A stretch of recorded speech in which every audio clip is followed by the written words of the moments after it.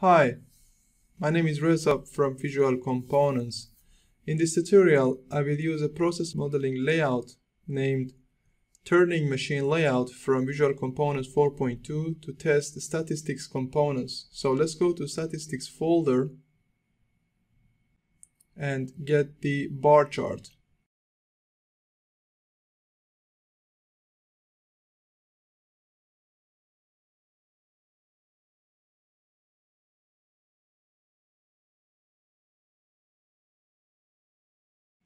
Let's attach the bar chart to one of the machines we have in the layout and create three types of properties to create a bar chart from those properties. So I'll make the ideal percentage of the machine in the green color as one of the properties. So let me find the green color now. Yep, that's there. And then let's go to the busy percentage and put the color as red. And then also let's add the block percentage. These are three different states of the machine. This one I would use orange to visualize it. And these three states will be shown now very beautifully next to the machine. So let me put some space between the properties name. These were the visual names you can also see on the bar chart labels inside the 3D world space. So let me play a little bit around with the simulation speed to get some values already.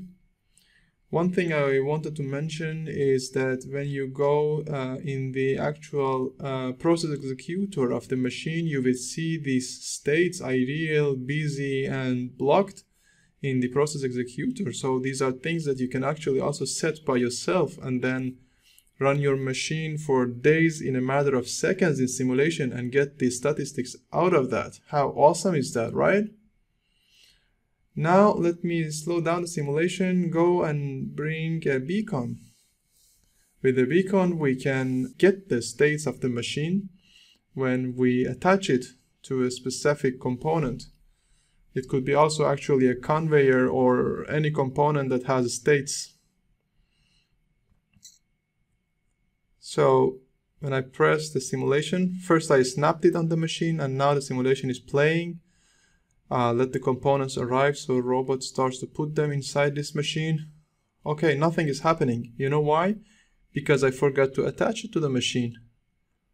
Let me attach it, and then you can also set the state colors. Here, for example, idle is yellow, and then we have the other states with different colors. So now it's idling, and then it's busy with green color. And blocked state is violet.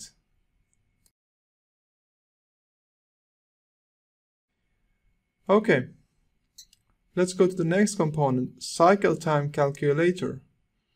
With cycle time calculator, that at the moment the size is a bit big, so let me change it to 20%. When it's attached to a conveyor, we can basically get a lot of awesome values. From the statistics scope property, we can get the main product amount or also get the products on a pallet.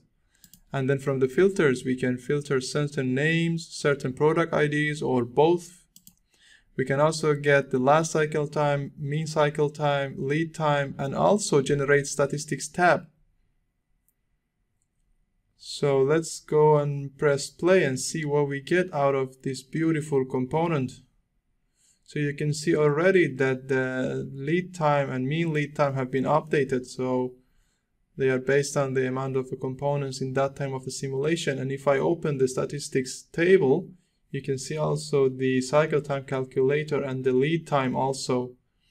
They have been automatically generated for us with this beautiful component. Perfect. What's next? The next is the cycle time calculator. So let's drag and drop one in the 3D world.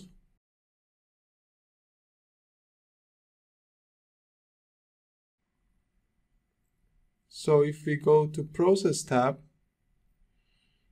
and then see that specific process, that robot is picking the part from the conveyor to the machine, you can see in this specific process, the implementer is robot.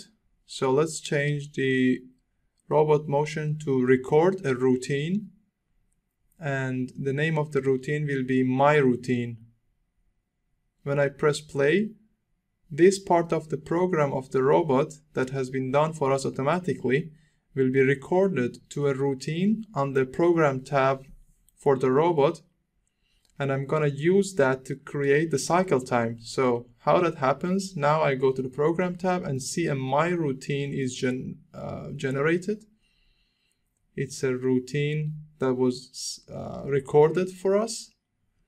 And I'm going to use the output port of 101, set it to true.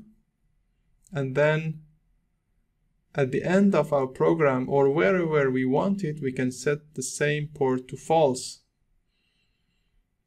So now what I'm going to do is to go under the specific product group under the process flow editor and set the robot motors for that implementer to execute the routine.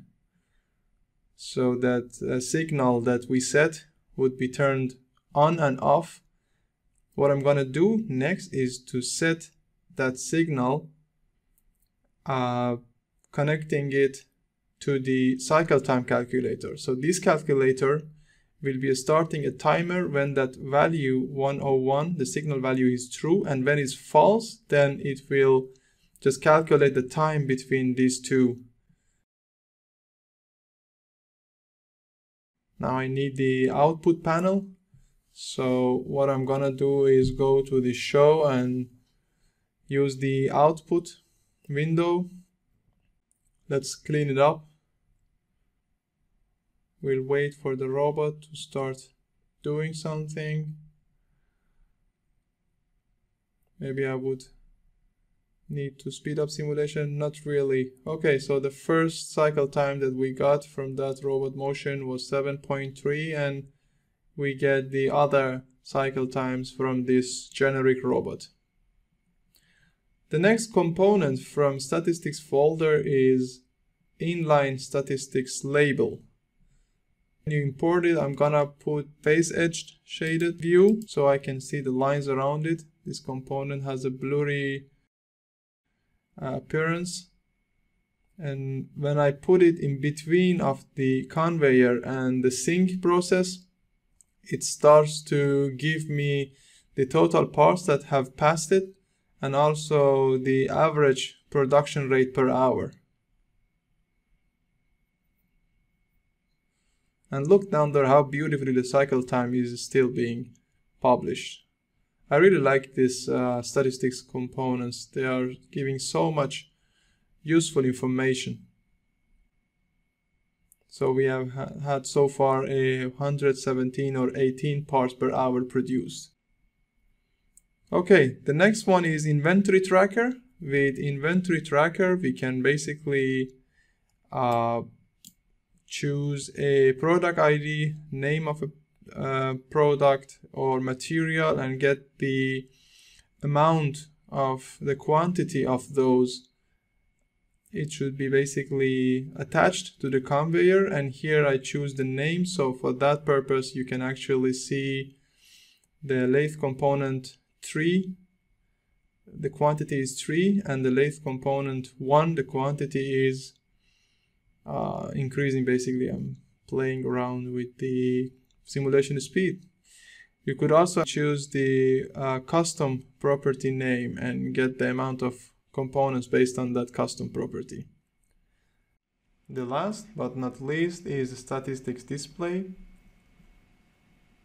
Let me grab one and bring it in the 3D space and snap it above this turning machine.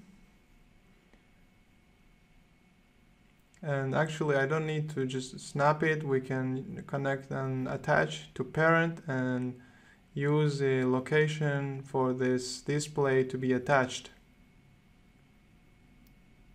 Now you can see the values are updated above the machine. The small turning machine is the component name, utilization rate, production rate, parts produced. So if I speed up the simulation, After few seconds, we are in the first hour, and the utilization is 66.2% for this machine. Production rate is about 60 parts per hour, and parts produced 72. So by having all these components in our layout, we can study it better, improve it, and as a result save cost and time. I hope you enjoyed this tutorial. That concludes what I wanted to show you. Thank you and bye for now.